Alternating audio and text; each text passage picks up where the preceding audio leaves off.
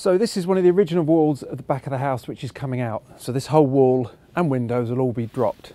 And obviously without this here, there's nothing supporting the roof. So the structural engineers specified this steel, which is a 152/152/37.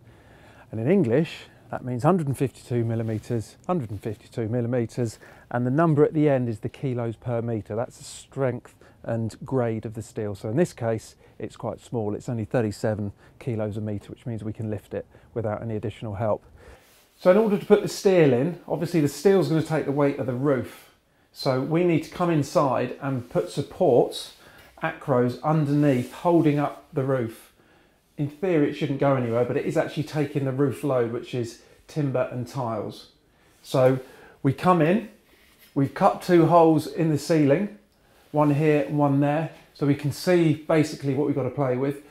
Because of the pitch of the roof, we've run some 4x2 underneath, running the span across here, because the acros fit better under a flat bit of 4x2 than they got the pitch of the roof. It could easily move. So we've put a bit of 4x2 in, we've raised the acros up so that they're in sturdy, but we don't want to wind this up too much because it will lift the roof up. So this is taking the weight, which means we can then put the steel in, let the sand and cement go off, so in the morning it will be all dry, and then we can drop these acros.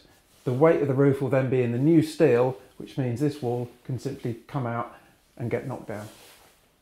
So how we put this in, you can see the inside block work there and the brickwork of the existing house. We've brought up our levels with a concrete block, and the engineers sometimes use pad stones, which is like a concrete block. But in this case, they've asked us to use a steel plate, which is 8mm thick. And the steel is actually bedded straight on top of that. And the reason for the plate, it spreads the load of the steel. Although in this case, you've only got the weight of the roof, which is a bit of timber and some roof tiles. So there's not a significant weight, hence this steel isn't any bigger. So this isn't the only wall coming out. We've also got this one here, which is going to come out as well to create a big open plan room. Same as above. We need another one of these steels, which we've got ready to go, and that's going to sit in exactly the same way, taking the weight of the rafters and the tiles from that corner to the end of the house. So once they're both in place, we can then drop both walls, which will then create that big open plan living space.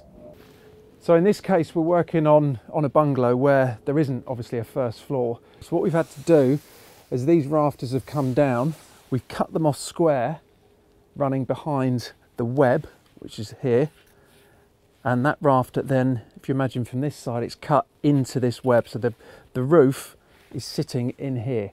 So this web of the steel here is taking the rafters, so all the weight is now on this steel, which is sitting on our newly formed plates and wall.